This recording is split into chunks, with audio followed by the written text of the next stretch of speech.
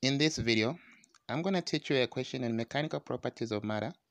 I hope you enjoy this video and please don't forget to subscribe to my YouTube channel for more videos.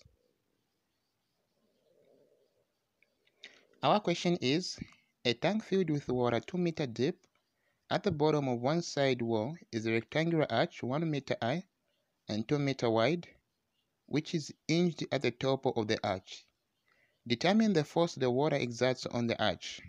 So the first thing that we are going to do is to collect the data that we have. So the data that we have, our depth of water is equal to 2 meters, height of the arch is equal to, the height of the arch is equal to 1 meter, okay? So the depth of the water is 2 meters and the height of the arch is equal to 1 meter. Then the width, so we've been given the width of the arch, which is equal to 2 meters, okay? 2 meters. Then the density of water, okay? The density of water, we know very well that it's 1000 kg per meter cubed, or 1 grams per centimeter cubed, okay? Now we've been told to calculate the force the water exerts on the arch. So we don't have that. So what we are looking for, right? So force we don't have. So let's start by drawing a diagram. So a diagram of a tank and the arch.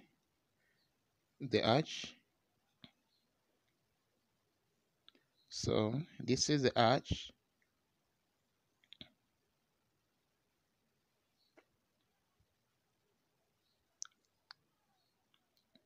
Okay. So now let's include the data that we have. We have got the height, okay, of the arch.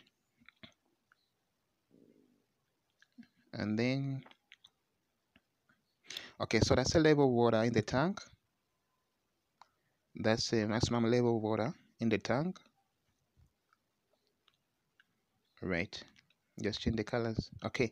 So there.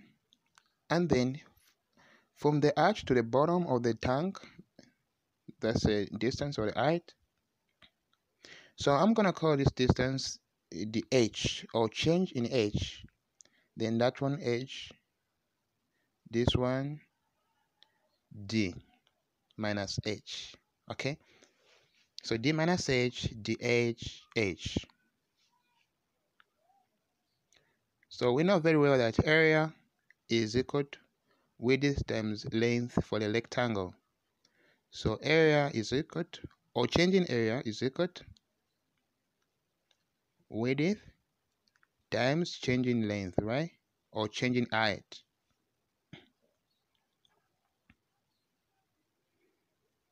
So this is calculus. That's dA is equal to WDH. And then we know that pressure is equal to dF over dA, or change in force over change in the area. So when you make dF for substitute formula, it's going to be dF is equal to pressure P times dA, or change in area.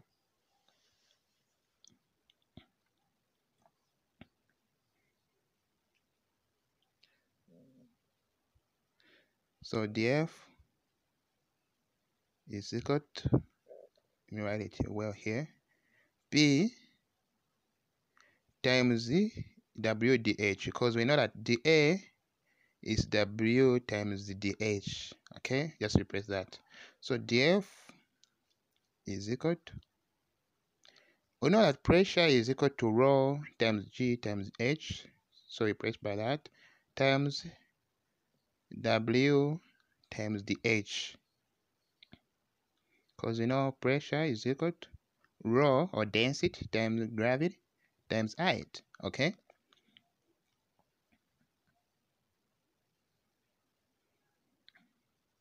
So when we reach this part, it's one of the most important parts in this question.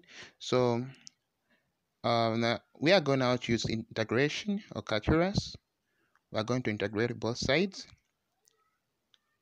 using calculus. Okay, so force is equal to the integral of the upper limit d and lower limit d minus h of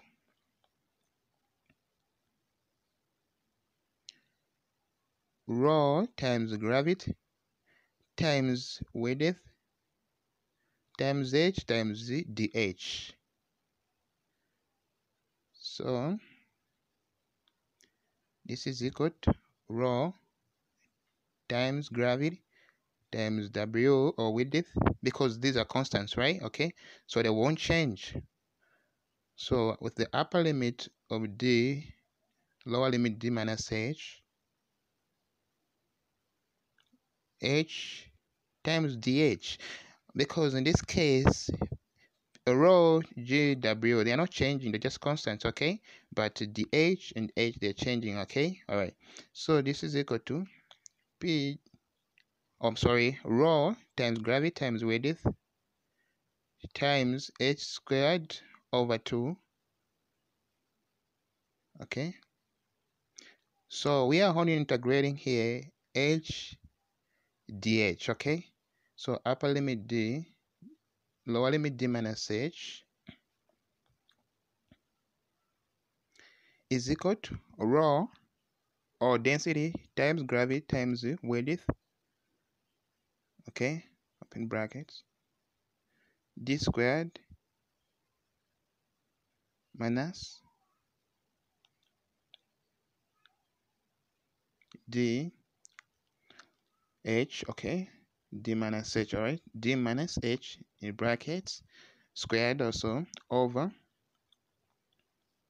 2, okay. All right, so the upper limit squared minus the lower limit squared over 2, integrating that, okay.